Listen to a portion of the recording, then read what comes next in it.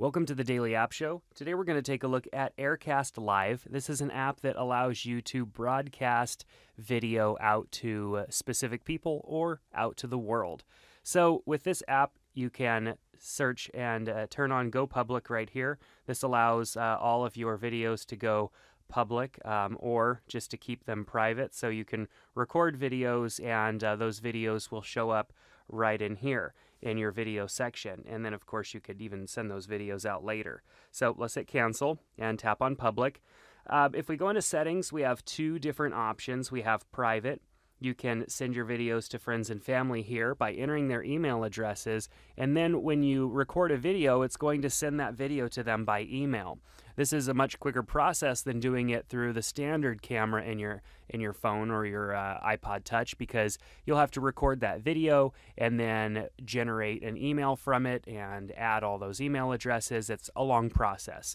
So all I would have to do now is go in here and type in an email address, a couple of email addresses, and then when I'm done, I can go ahead and record my video and it's going to send that video out. I just simply hit save and it takes me back to the previous screen.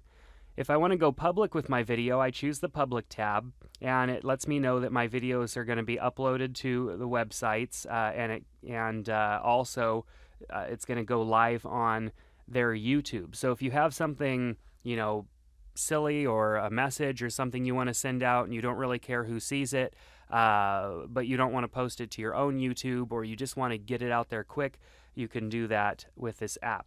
So now that we've chosen public and then we tap back and public is turned on, and all we have to do now is record a video. So if I just will do that, I'm going to back out on the camera a little bit and I'm going to go ahead and tap start. And it's going to start my camera, and then all I have to do is tap on the start button and I can start recording.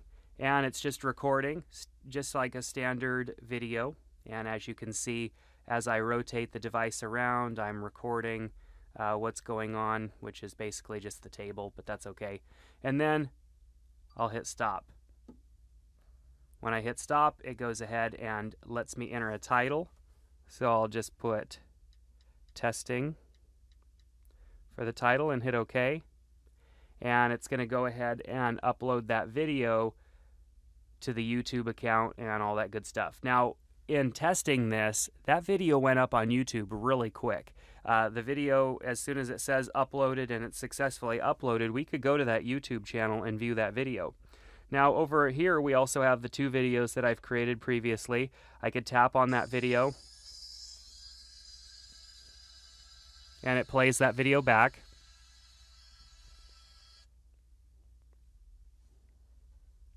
And then of course I can edit this video and delete it and get rid of that video altogether.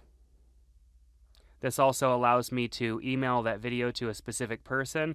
If I want to still send out that email with that video, I could do that as well. Maybe I needed to send it to more than just the 5 people here, or later on somebody says, hey, I heard about that video, can you send it to me too? It gives you the ability to still send that video.